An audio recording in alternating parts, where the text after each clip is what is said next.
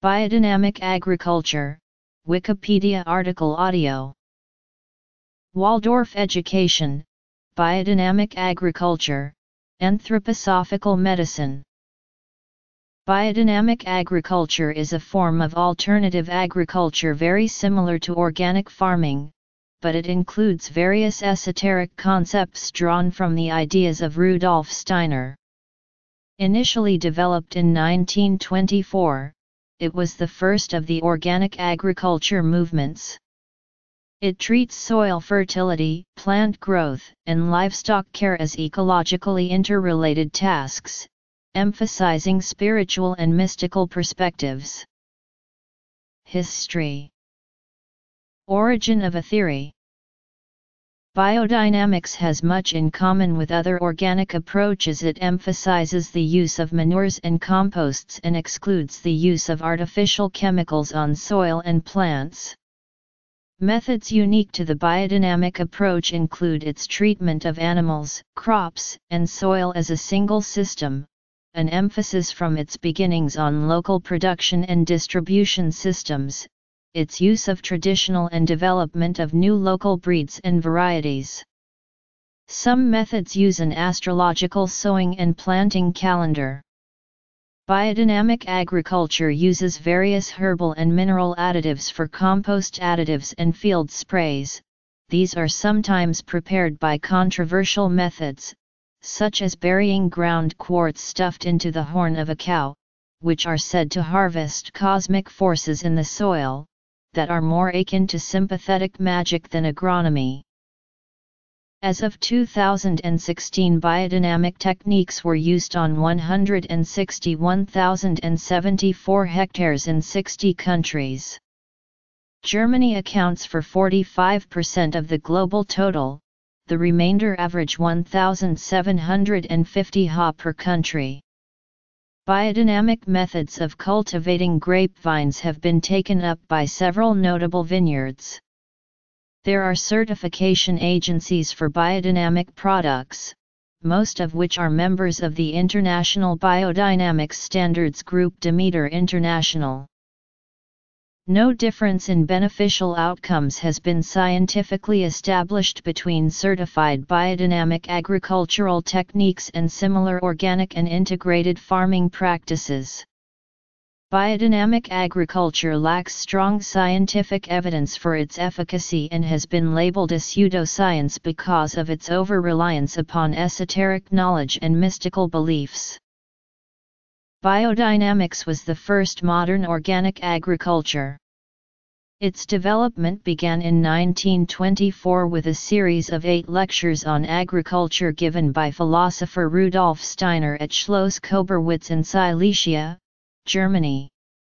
These lectures, the first known presentation of organic agriculture, were held in response to a request by farmers who noticed degraded soil conditions and a deterioration in the health and quality of crops and livestock resulting from the use of chemical fertilizers. The 111 attendees, less than half of whom were farmers, came from 6 countries, primarily Germany and Poland. The lectures were published in November 1924. The first English translation appeared in 1928 as the Agriculture course. Steiner emphasized that the methods he proposed should be tested experimentally. For this purpose, Steiner established a research group, the Agricultural Experimental Circle of Anthroposophical Farmers and Gardeners of the General Anthroposophical Society. This research group attracted, in the interval 1924 to 1939, about 800 members from around the world, including Europe, the Americas, and Australasia. Another group, the Association for Research in Anthroposophical Agriculture, directed by the German agronomist Erhard Bartsch, was formed to test the effects of biodynamic methods on the life and health of soil, plants, and animals. The group published a monthly journal Demeter. Bartsch was also instrumental in developing a sales organization for biodynamic products, Demeter, which still exists today. The research association was renamed the Imperial Association for Biodynamic Agriculture in 1933. It was dissolved by the National Socialist regime in 1941. In 1931 the association had 250 members in Germany, 109 in Switzerland, 104 in other European countries and 24 outside Europe. The oldest biodynamic farms are the Wurzerhof in Austria and Marenho in Germany. Geographic developments. In 1938, Ehrenfried Pfeiffer's text Biodynamic Farming and Gardening was published in 5 languages: English, Dutch, Italian, French, and German. This became the standard work in the field for several decades. In July 1939, at the invitation of Walter James, 4th Baron Northbourne, Pfeiffer travelled to the UK and presented the Betshanger Summer School and Conference on Biodynamic Farming at Northbourne's farm in Kent. The conference has been described as the missing link between biodynamic agriculture and organic farming because, in the year after Betshanger, Northbourne published his Manifesto of Organic Farming, Look to the Land, in which he coined the term organic farming and praised the methods of Rudolf Steiner. In the 1950s, Hans Müller was encouraged by Steiner's work to create the organic biological farming method in Switzerland. This later developed to become the largest certifier of organic products in Europe, Bioland, 5. Today biodynamics is practiced in more than 50 countries worldwide and in a variety of circumstances, ranging from temperate arable farming, viticulture in France, cotton production in Egypt, to silkworm breeding in China. 141 Demeter International is the primary certification agency for farms and gardens using the methods. Biodynamic method of farming. In common with other forms of organic agriculture, biodynamic agriculture uses management practices that are intended to restore, maintain, and enhance ecological harmony. Central features include crop diversification, the avoidance of chemical soil treatments and off-farm inputs generally, decentralized production and distribution, and the consideration of celestial and terrestrial influences on biological organisms. The Demeter Association recommends that minimum of 10% of the total farm acreage be set aside as a biodiversity preserve. That may include but is not limited to forests, wetlands, riparian corridors, and intentionally planted insectaries. Diversity in crop rotation and perennial planting is required. No annual crop can be planted in the same field for more than 2 years in succession. Bare tillage year-round is prohibited, so land needs to maintain adequate green cover. The Demeter Association also recommends that the individual design of the land by the farmer, as determined by site conditions, is one of the basic tenets of biodynamic agriculture. This principle emphasizes that humans have a responsibility for the development of their ecological and social environment, which goes beyond economic aims and the principles of descriptive ecology. 141-142 Crops, livestock, and farmer, and the entire socio-economic environment form a unique interaction, which biodynamic farming tries to actively shape, through a variety of management practices. The prime objective is always to encourage healthy conditions for life, soil fertility, plant and animal health, and product quality. 141-142 The farmer seeks to enhance and support the forces of nature that lead to healthy crops, and rejects farm management practices that damage the environment, soil, plant, animal or human health. The farm is conceived of as an organism, a self-contained entity with its own individuality, 148 holistically conceived and self-sustaining. Disease and insect control are addressed through botanical species diversity, predator habitat, balanced crop nutrition, and attention to light penetration and airflow. Weed control emphasizes prevention, including timing of planting, mulching, and identifying and avoiding the spread of invasive weed species. Biodynamic agriculture differs from many forms of organic agriculture in its spiritual, mystical, and astrological orientation.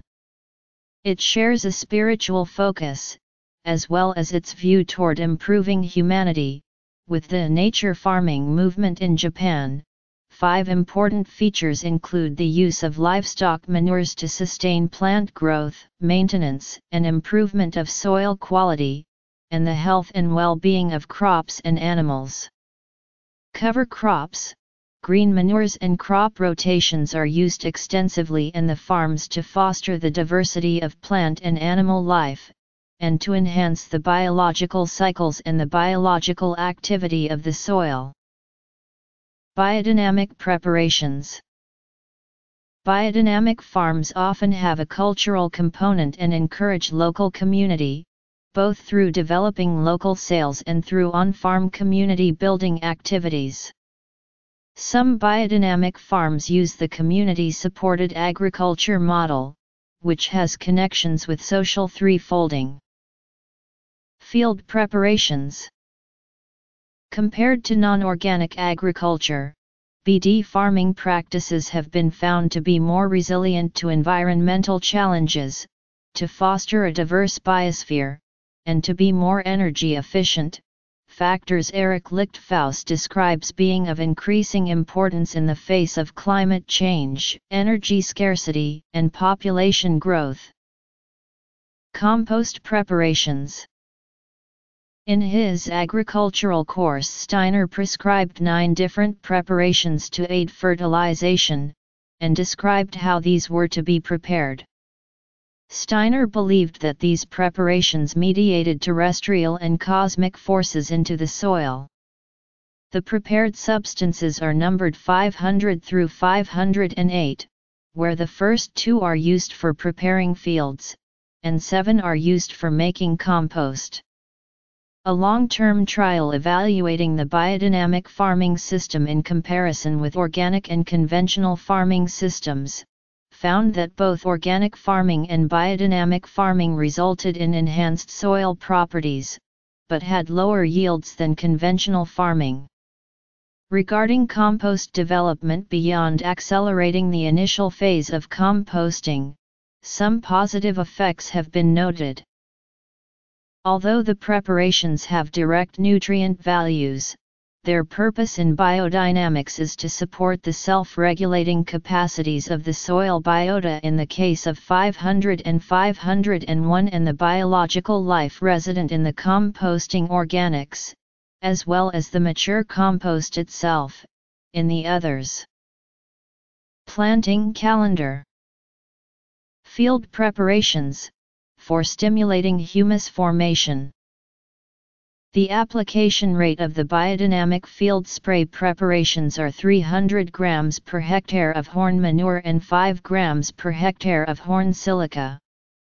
These are made by stirring the ingredients into 20 to 50 liters of water per hectare for an hour, using a prescribed method. Compost preparations, used for preparing compost, employ herbs which are frequently used in medicinal remedies. Many of the same herbs are used in organic practices to make foliar fertilizers, turned into the soil as green manure, or in composting. The preparations include: the approach considers that there are lunar and astrological influences on soil and plant development, for example, choosing to plant, cultivate, or harvest various crops based on both the phase of the moon and the zodiacal constellation the moon is passing through, and also depending on whether the crop is the root, leaf, flower, or fruit of the plant. This aspect of biodynamics has been termed astrological in nature. Biodynamic agriculture has focused on the open pollination of seeds and the development of locally adapted varieties. Seed production. The Biodynamic Certification Demeter, created in 1924, was the first certification and labeling system for organic production.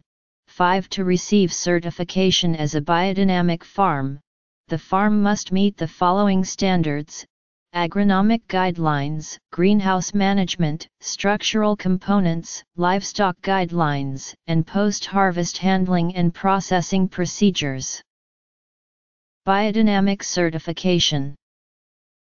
The term biodynamic is a trademark held by the Demeter Association of Biodynamic Farmers for the purpose of maintaining production standards used both in farming and processing foodstuffs.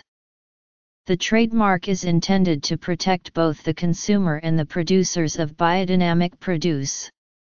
Demeter International, an organization of member countries. Each country has its own Demeter organization which is required to meet international production standards. The original Demeter organization was founded in 1928. The U.S. Demeter Association was formed in the 1980s and certified its first farm in 1982.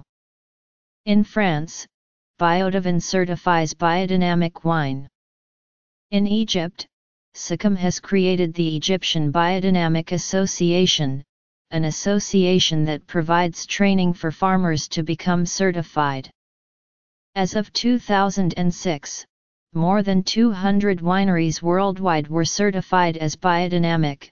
Numerous other wineries employ biodynamic methods to a greater or lesser extent.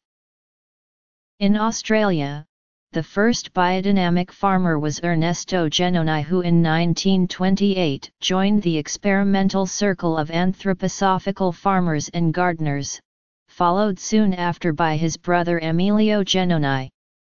Eileen McPherson and Ernesto Genoni founded Demeter Biological Farm at Dandenong, Victoria, in 1934, and it was farmed using biodynamic principles for over 2 decades. Bob Williams presented the first public lecture in Australia on biodynamic agriculture on June 26, 1938 at the home of the architects Walter Burley Griffin and Marion Mahoney Griffin at Castle Crag, Sydney. Since the 1950s, research work has continued at the Biodynamic Research Institute in Powelltown, near Melbourne, under the direction of Alex Podolinsky. In 1989, Biodynamic Agriculture Australia was established, as a not-for-profit association. In 1928, the Anthroposophical Agricultural Foundation was founded in England. This is now called the Biodynamic Agriculture Association. In 1939, Britain's first Biodynamic Agriculture Conference, the Bet Shanger Summer School and Conference on Biodynamic Agriculture, was held at Lord Northbourne's farm in Kent. Aaron Fried Pfeiffer was the lead presenter. In the United States, the Biodynamic Farming and Gardening Association was founded in 1938 as a New York State corporation. In France, the International Federation of Organic Agriculture Movements was formed in 1972 with 5 founding members, one of which was the Swedish Biodynamic Association. The University of Kassel had a Department of Biodynamic Agriculture from 2006 to March 2011. Research into biodynamic farming has been complicated by the difficulty of isolating the distinctively biodynamic aspects when conducting comparative trials. Consequently, there is no strong body of material that provides evidence of any specific effect. Since biodynamic farming is a form of organic farming, it can be generally assumed to share its characteristics, including less stressed soils and thus diverse and highly interrelated soil communities. The field sprays contain substances that stimulate plant growth include cytokinins, some improvement in nutrient content of compost. A 2009/2011 review found that biodynamically cultivated fields' effectiveness, reception, both factors were similar to the result in organically cultivated fields. 500. A humus mixture prepared by filling the horn of a cow with cow manure and burying it in the ground in the autumn. It is left to decompose during the winter and recovered for use the following spring. 501. Crushed powdered quartz prepared by stuffing it into a horn of a cow and buried into the ground in spring and taken out in autumn. It can be mixed with 500 but usually prepared on its own. The mixture is sprayed under very low pressure over the crop during the wet season, in an attempt to prevent fungal diseases. It should be sprayed on an overcast day or early in the morning to prevent burning of the leaves. In a 2002 newspaper editorial, Peter True, agricultural researcher at the University of Kiel, characterized biodynamics as pseudoscience and argued that similar or equal results can be obtained using standard organic farming principles. He wrote that some biodynamic preparations more resemble alchemy or magic akin to geomancy. In a 1994 analysis, Holger Kirschmann, a soil researcher with the Swedish University of Agricultural Sciences, concluded that Steiner's instructions were occult and dogmatic, and cannot contribute to the development of alternative or sustainable agriculture. According to Kirschmann, many of Steiner's statements are not provable because scientifically clear hypotheses cannot be made from his descriptions. Kirschmann asserted that when methods of biodynamic agriculture were tested scientifically, the results were unconvincing. Further, in a 2004 overview of biodynamic agriculture, Linda Chalker-Scott, a researcher at Washington State University, characterized biodynamics as pseudoscience, writing that Steiner did not use scientific methods to formulate his theory of biodynamics, and that the later addition of valid organic farming techniques has muddled the discussion of Steiner's original idea. Based on the scant scientific testing of biodynamics, Chalker-Scott concluded no evidence exists that homeopathic preparations improve the soil. In Michael Shermer's The Skeptic Encyclopedia of Pseudoscience, Dan Dugan says that the way biodynamic preparations are supposed to be implemented are formulated solely on the basis of Steiner's own insight. Skeptic Brian Dunning writes the best way to think of biodynamic agriculture would be as a magic spell cast over an entire farm. Biodynamics sees an entire farm as a single organism, with something that they call a life force. 502. Yarrow blossoms are stuffed into urinary bladders from red deer, placed in the sun during summer, buried in earth during winter and retrieved in the spring. 503. Chamomile blossoms are stuffed into small intestines from cattle buried in humus-rich earth in the autumn and retrieved in the spring. 504. Stinging nettle plants in full bloom are stuffed together underground surrounded on all sides by peat for a year. 505. Oak bark is chopped in small pieces, placed inside the skull of a domesticated animal, surrounded by peat and buried in earth in a place where lots of rainwater runs past. 506. Dandelion flowers are stuffed into the mesentery of a cow and buried in earth during winter and retrieved in the spring. 507. Valerian flowers are extracted into water. 508. Horsetail.